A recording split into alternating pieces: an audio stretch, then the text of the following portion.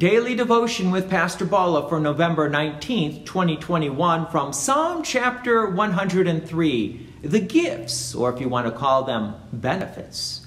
Verse 1, Bless the Lord, O my soul, and all that is within me, bless his holy name. Bless the Lord, O my soul, and forget not all his benefits.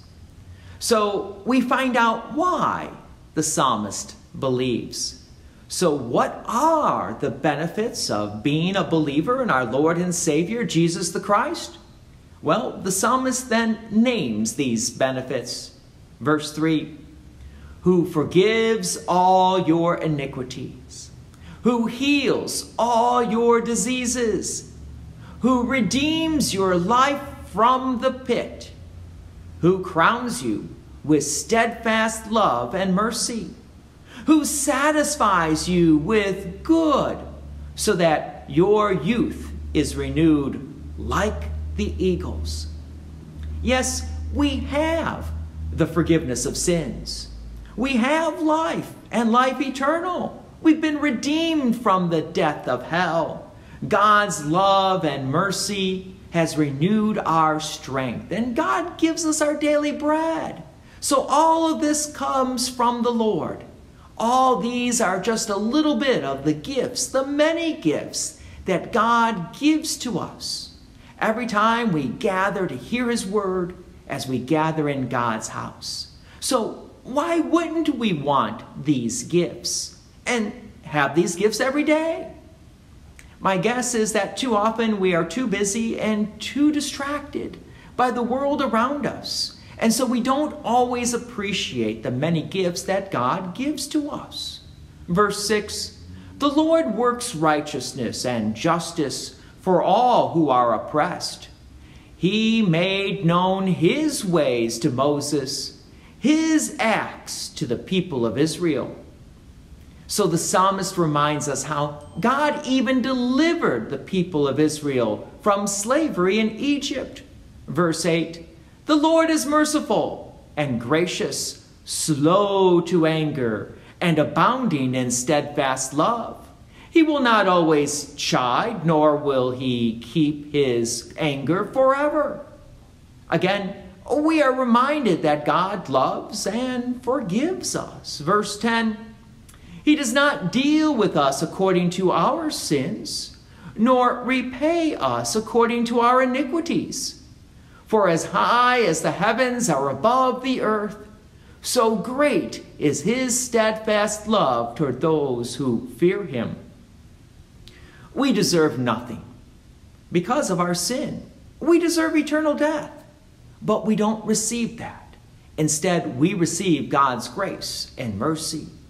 Verse 12, as far as the east is from the west, so far does he remove our transgressions from us. As a father shows compassion to his children, so the Lord shows compassion to those who fear him. So God actually then treats us as his own dearly beloved children, all because of the grace and mercy of our Lord and Savior, Jesus the Christ.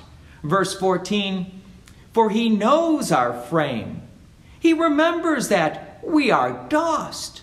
As for man, his days are like grass. He flourishes like a flower of the field, for the wind passes over it, and it is gone, and its place knows it no more. God knows that we are nothing, but yet God still chooses to have mercy upon us and forgive us.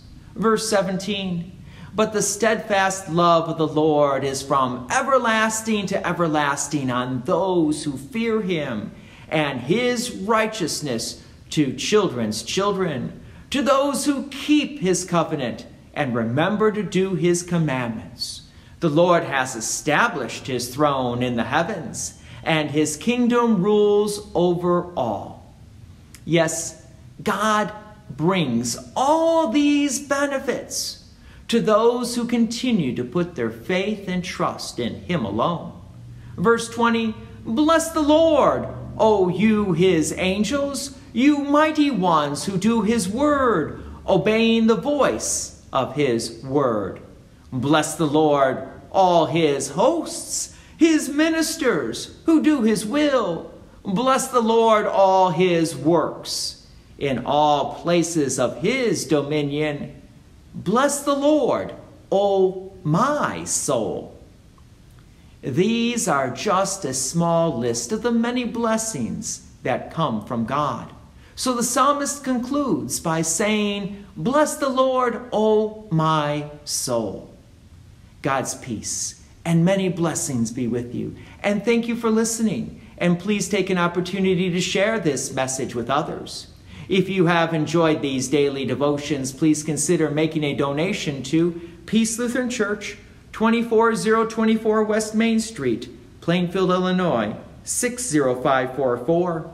Thank you again for listening.